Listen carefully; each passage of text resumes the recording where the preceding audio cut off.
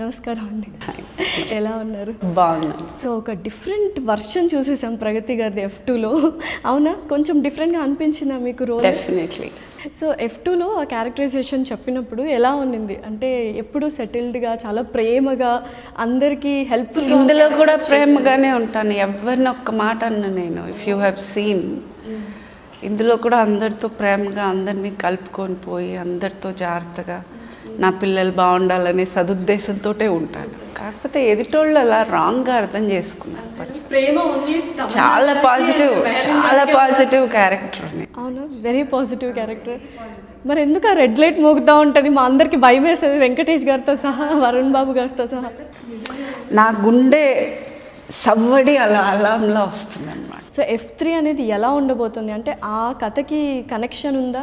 Already Anil గారు చెప్పారు, similar characters ఉన్నాయి, కానీ కనెక్షన్, ఆ కథకి కొంచెమైనా కనెక్షన్ ఉందా? లైక్ ఇట్ విల్ కంటిన్యూ లాగా ఉంటుందా? అదొక ఫ్యామిలీ అయితే ఇట్ ఈస్ అబౌట్ మనీ, అంతే. డబ్బు గురించి అంటే ఇప్పుడు you are sitting here for money, I'm sitting here for money, they are all here for money. So ఇప్పుడు మనకి ఫ్యామిలీ అనేది ఎంత ఇంపార్టెంటో, ఒక తల్లి తండ్రి, ఒక హస్బెండ్, ఒక వైఫ్ రిలేషన్షిప్, పిల్లలు, యూనో హౌ ఇంపార్టెంట్ ఆ రిలేషన్షిప్స్ ఎంత ఇంపార్టెంటో, డబ్బు అనేది equally important in everybody's life. So దీని మీద తిరిగే ఒక కథ ఇది. సో F2లో మీ మీద ఫ్రస్ట్రేషన్ ఉండింది, వెంకటేష్ గారికి అండ్ వరుణ్ బాబు గారికి. సో ఇందులో ఎవరి మీద ఫ్రస్ట్రేషన్ ఉంటుంది? మనీ మీదనా, లేకపోతే? మనీ మీద ఎవరికి ఫ్రస్ట్రేషన్ ఉండదు. మనీ కావాలని ప్రతి ఒక్కరికి ఆశ ఉంటుంది, కానీ ఏమీ ఉండదండి. ఇప్పుడు వాటిని సాధించాలి అన్న ఒక గోల్ ప్రతి ఒక్కరికి ఉంటుంది. So it is the process is very fun. Frustration ఆబ్వియస్గా none other then the ladies అన్నమాట.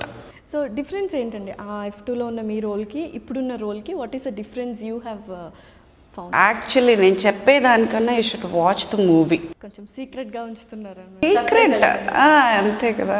అంటే యూ నో ఫర్ షూర్ ఆ క్యారెక్టర్స్ వచ్చి ఫ్రస్ట్రేట్ చేయబోతున్నాయి అనేది తెలుసు. సో ఇంకంతకన్నా నేను చెప్తే I think you will miss the fun question there.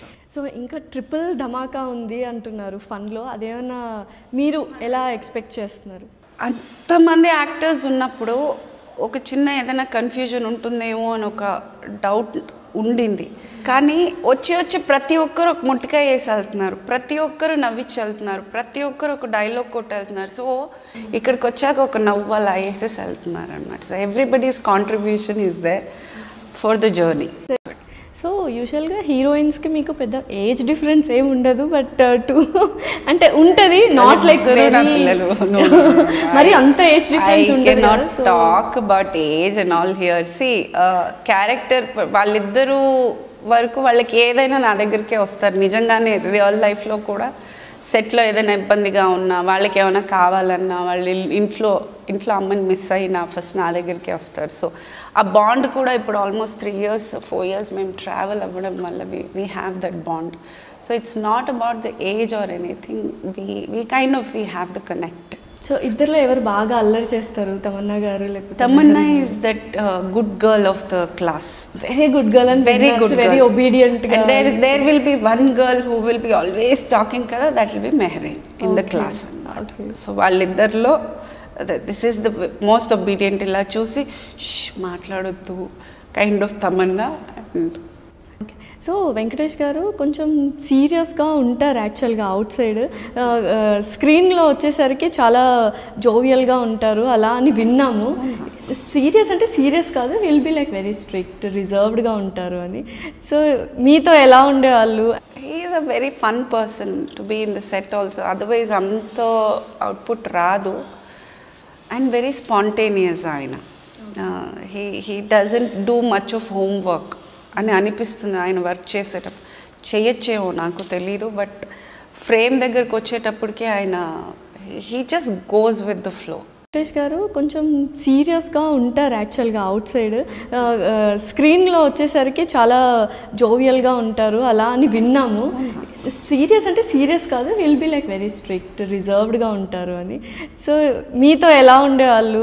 He is is a very fun person to be in the set also. Otherwise అంత output రాదు. And very spontaneous ఆయన. He doesn't do much of homework అని అనిపిస్తుంది ఆయన work చేసేటప్పుడు. చేయొచ్చేమో నాకు తెలీదు, but frame దగ్గరకు వచ్చేటప్పటికి ఆయన he just goes with the flow. And serious అయితే ఛాన్సే లేదు.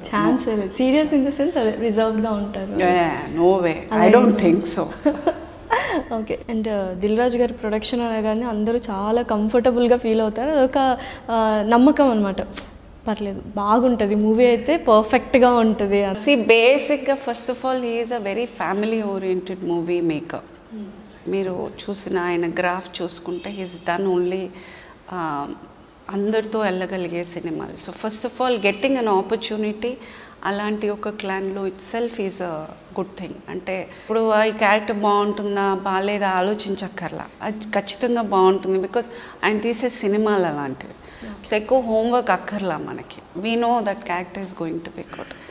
సునీల్ గారితో సీన్స్ మీకు ఉన్నాయా? లేకపోతే సో యాక్చువల్గా పాత సునీల్ గారిని మీరు చూస్తారు, ఇప్పుడు నవ్వి నవ్వి అసలు ఇంకా పొట్ట చెక్కలైపోతుందని ఆయన కూడా చాలా సందర్భాల్లో చెప్పారు. సో ముందు ఎవరైతే నన్ను ఎలా చూడాలి అనుకుంటున్నారో అలా ఐఎమ్ కమింగ్ అని. సో మీకు ఎలా అనిపించింది ఆయన చేస్తున్నారు? అంటే especially after movie like Pushpa, I think this is again different thing అనమాట, టోటలీ ఆపోజిట్. చాలా ఏదో ఇప్పుడు ఇది అంటే అది ఎంత స్ట్రాంగ్గా ఆయన ఇంప్రెషన్ ఇచ్చేసారని అంటే నెగటివిటీ, ఇప్పుడు ఇది మళ్ళీ ఆయన కొత్తగా ఉంటుంది. This is a comeback film for sure. Okay. ఫైనల్గా F3 అంటే F2లో మనం స్టార్టింగ్ నుంచి ఎండ్ వరకు నవ్వుతూనే ఉంటాం కదా. సో ఇందులో ఏంటి అసలు కుర్చీలో కూర్చోరంటే ఆడియన్స్ అవసరం లేదు, కుర్చీలకి అసలు డబ్బులు వేస్ట్ వెళ్ళి అక్కడ నిలబడితే బెటర్. వీళ్ళు నవ్వుతూనే ఉంటాం కూర్చొని ఇవ్వము మేము. వేవ్ టేకన్ ఈసారి అనిల్ గారు ఒట్టేసుకున్నారు. సో కొత్త ట్రెండ్ ఫ్రాంచైజ్ లాగా తీసుకొస్తున్నారు కాబట్టి F2, F3 ఇలా F4, F5 సో ఇన్ఫినిటీ వరకు వెళ్ళిపోవాలి. అండ్ అందులో మీ రోల్ ఇలానే సూపర్గా ఉండాలి. Very all the best. Thank you dear, thank you so